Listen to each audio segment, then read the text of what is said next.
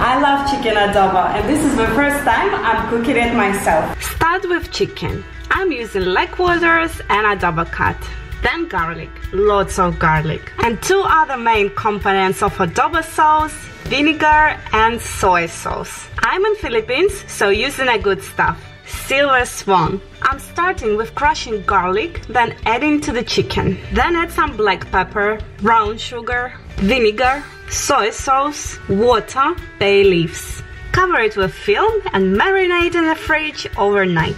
Time to cook. Fry your chicken for a few minutes each side to make skin nice and brown. Place pan with marinade to medium heat, put chicken back in and wait for it to boil. Then reduce heat to low, close the lid and simmer for around an hour. Serve on top of garlic rice and spring onion garnish. So simple and delicious.